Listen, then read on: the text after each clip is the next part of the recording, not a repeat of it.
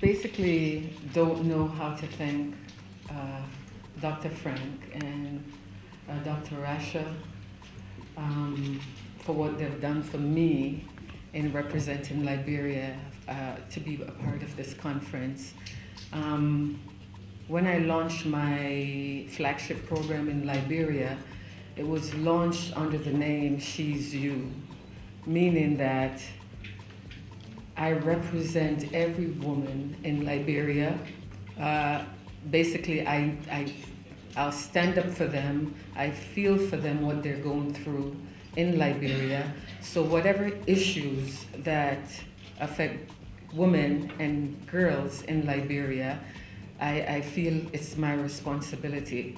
So what Merck Foundation has done for me, it's something bigger than I can possibly think, because there's so many women, I think, all around the world, especially in Liberia, who are suffering quietly and really don't know who to turn to or where to come. And the shame that goes with it, they're afraid. Now I can stand tall and I can speak to these women with confidence to say, I am actually you. So come out, speak to me. I will find a way through Merck Foundation to help you with your infertility. The conference yesterday meant so much for me as a new First Lady, basically new First Lady, because it has been only a year and a half that I've been doing this. And the people of Liberia has really touched my heart, because we have so many challenges in Liberia.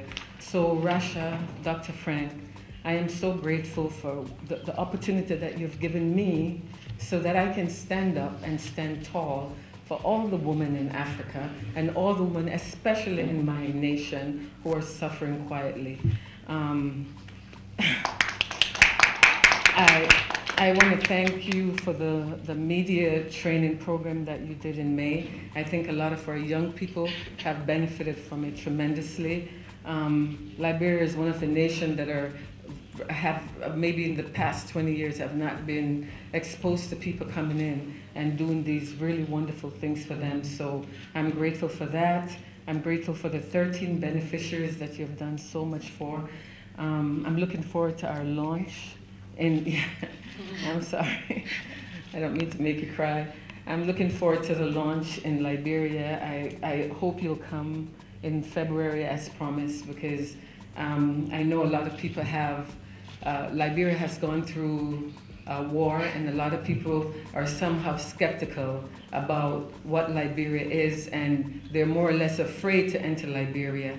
I live in Liberia. Liberia is a beautiful country, and I welcome anyone to come there along with me, and I guarantee you'll be blessed in Liberia. She's crying. So I'm looking forward to the launch to make me, I'm already an ambassador, but I'm looking forward to it officially in front of my nation. I'm looking for the book launch as well in Liberia, and the education program, which will help me tremendously with my girls as well, for my foundation, Educating Linda.